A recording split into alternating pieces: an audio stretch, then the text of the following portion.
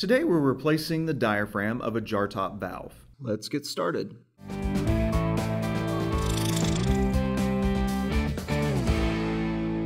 This is the Irrigation jar top valve. The procedures we're doing here will be practically the same for most jar top valves. Before you begin, you need to turn off the water to your irrigation system, and you need to relieve the pressure in the system by turning on one zone or unscrewing the solenoid 1/2 turn. Unscrew the top of the valve. We're not replacing the solenoid this time, so we'll leave the wiring intact.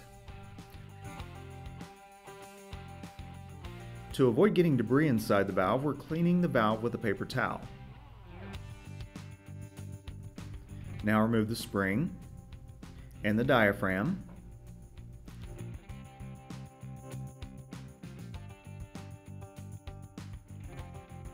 Now install the new diaphragm.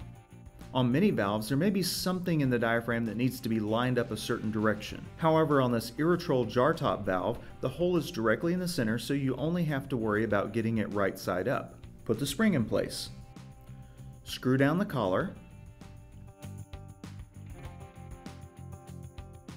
Place your valve box cover. Test your system.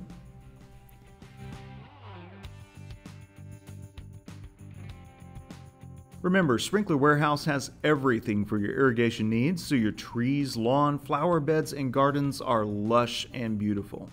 And if you have any questions about our products, chat with one of our amazing customer service agents on sprinklerwarehouse.com. They really know their stuff, and they will get you squared away. Subscribe to our YouTube channel for helpful tips, tutorials, and general sprinkler instruction. I'm Dwayne Smith for Sprinkler Warehouse. Professional quality, rock bottom prices.